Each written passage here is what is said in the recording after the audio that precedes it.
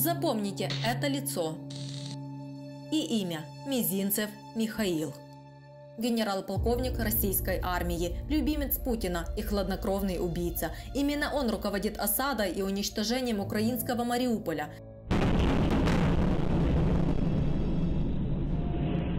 При этом только послушайте, как генерал Мизинцев объясняет весь ужас, который творят его подчиненные.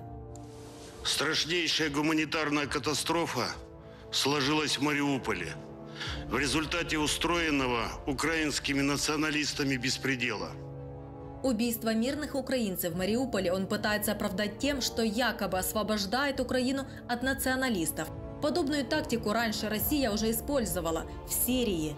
Была дегуманизация, в общем, как бы повстанцев, то есть и из них делали кровавых исламистов, которым чуждо все всякое человеческое. Там из любых людей, которые выступали против Асада, делали исламистов, у нас националистов, нацистов. То есть это один и тот же самый почерк. В этом плане, конечно, мы можем наблюдать ситуацию в Мариуполе и в достаточной степени сравнивать эти два события. Варварские ковровые бомбардировки Халеба и варварские ковровые бомбардировки Мариуполя.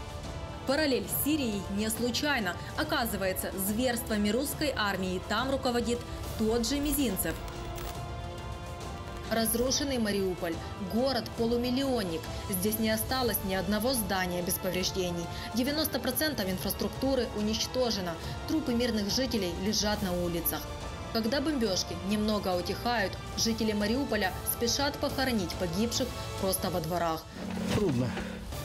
А это Алеппо – древний сирийский город. После жестоких бомбардировок российской авиации он превратился в руины.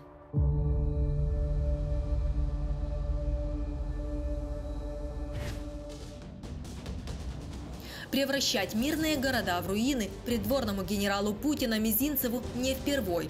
В 2016-м именно он возглавил так называемую спецоперацию в Сирии и освобождал Алеппо. Массовое применение и вакуумных бомб, и дымных бомб, и химического оружия. На момент бомбардировок, по сути, мы имели полностью разрушенный город, то есть практически уничтоженный. Под руководством Мизинцева российские освободители бомбили многоэтажки. Один за одним целиком разрушали жилые кварталы древнего города. Мирных жителей, которым удалось выжить под бомбами, травили запрещенным химическим оружием. Миллионы сирийцев бросали свои дома и устремились на север, в Турцию, ну не только в Турцию, практически во все близлежащие арабские страны, для того, чтобы избежать участи быть погребенными в руинах городов, систематически уничтожавшихся российской авиацией. Некоторые сирийские города им были полностью уничтожены. Более 12 миллионов сирийских беженцев, чьи дома разрушила Россия, теперь скитаются по миру. А генерал-полковник, который бомбил Сирию, получает награды за заслуги перед Отечеством. Его отечество, Россия, правда, чтит мерзавцев, которые проявляют нечеловеческую жестокость не только к чужим, но и к своим солдатам. Украинская разведка опубликовала шокирующую аудиозапись его разговора с подчиненными. На записи слышно, как российский военачальник унижает своих солдат, обзывает их ублюдками и мразями. Вот он стоит, вот насупил глазки бычьи, надул глазки, сейчас недовольную физиономию, рожу вонючую показывает мне. Чего он служит-то еще? Да почему я должен заниматься вашей Почему он не убежал уже с корабля и не выпрыгнул в открытый океан, как делалось и делается на флоте? Калечить и убивать своих же. Мизинцев призывает подчиненных к физической расправе над другими российскими солдатами. Почему у него еще физиономия не изуродована? Почему у него ухо не отрезано? Почему он не хромает этот ублюдок еще до сих пор? Я же вам, товарищ Матюхин, сказал, найти его в реанимации и втолкнуть ему туда разбитую бутылку пива.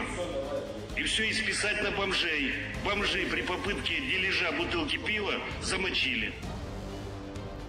Без сомнений, подчиненные для Мизинцева просто пушечное мясо, а гражданские в городах, будь то Алеппо или Мариуполь, просто мишени, которые он, возможно, даже без зазрений совести, расстреливает танками, градами, заваливает авиабомбами. Запомните это лицо и имя – Мизинцев Михаил. Генерал-полковник российской армии, любимец Путина и хладнокровный убийца, которого ждет трибунал в Гааге, если он, конечно, доживет.